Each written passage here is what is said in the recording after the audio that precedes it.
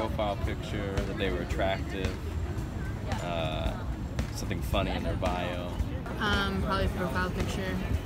So I don't really read the bios or anything. I just go straight for pictures. Tinder, for example, you see a profile picture and then like you click based on that. So if I like see that someone clearly is like not putting effort into their profile, I usually will just immediately swipe left. I mean, the first impression is comes from the picture. So if the picture looks good, I would definitely click and then see the detailed information.